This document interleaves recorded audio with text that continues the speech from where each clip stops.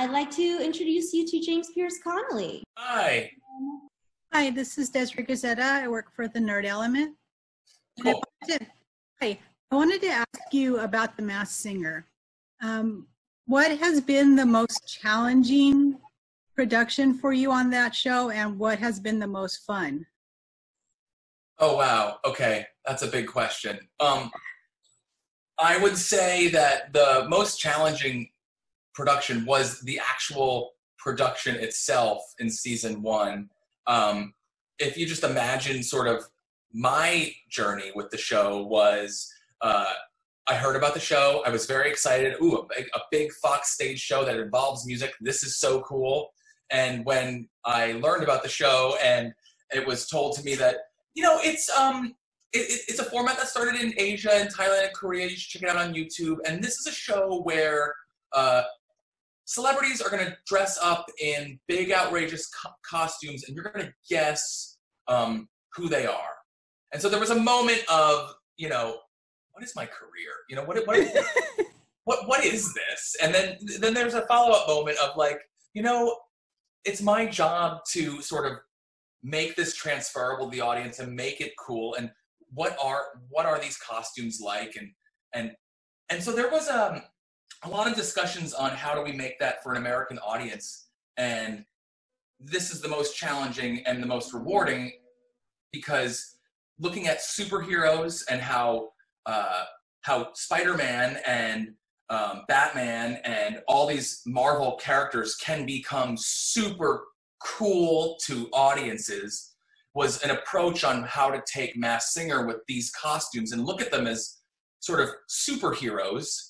And what did their world look like? So for backstage, I studied the Batcave and Batman's lair, and where he hung up all those costumes in backstage was a very transferable point for design for me.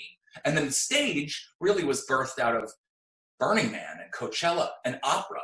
And so you could get these, it sounds crazy, but like these sort of superheroes that were, that their costumes were really like appreciated on like the sort of operatic stage. And so ultimately, that has been the biggest challenge as I look back on the show. From here on out, it's just been fun.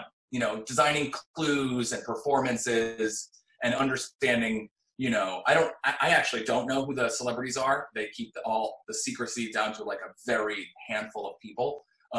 But trying to guess and as well as embrace those characters and make background stories to those characters is probably it's just so much fun. Thank you. Yeah. Hi, sorry, I feel like I'm about to derail the conversation because I want to ask about something you did in the past pre-COVID. Sure. But that's okay. And it's about your work on The Kids Are All Right. Oh, yeah. Yeah. I was just curious about how you went about creating that world. And I guess to tie it into the COVID thing, how you would go about creating that world now. It's ages ago, isn't it? Yeah, it seems like forever ago. Yeah, can't believe people even remember that movie still. It's a great movie. What are you talking about? It was a good movie. It was like, who knew it was going to be Oscar nominated, though, to be honest with you. That's, all of a sudden, I did it in a couple of months. They asked me to do all the prep design work for a brilliant designer, Julie Berghoff, who we're friends now. And we had a nice relationship thereafter for a while I was an art director. Essentially, I was brought in a little sort of parachute style. They needed somebody to come in and help them previs a lot of their build elements. And Julie gave me the responsibility of putting together a lot of ideas and design ideas and previs for WYSIWYG, his bar. It was built out of a train station down in Silver Lake, and I built it all out the patio, and didn't get as much camera time as I wanted, but it got enough. And the interior. And I got it because I was really fluent in 3D, and they needed it bad. And this was 2006, 2000, maybe even, I don't even know. And so the 3D world was just kind of, you know, it was a little rough and crude, and people were generally still faxing back then, you know, in production and penciling things out. And so I came in and I built everything out in 3D. All of WYSIWYG, all of the houses, built their little homes, and could work with Julie on being three-dimensionally inside and then pulling out construction plates. And so I prepared the show and got it all ready for the shoot. When it came time to the shoot, they pared it down because of the budget to just a very, very small staff. And so it was great to see on camera. It was wonderful. And then who knew it got an Oscar nomination from that. So I was really excited. It was a different experience for me from my general reality world back then. And I brought a lot of appreciation back to reality when I did that movie, because I realized, you know what we're doing in reality television or variety television, but mostly back then it was like reality, is we're really still telling the story through an environment.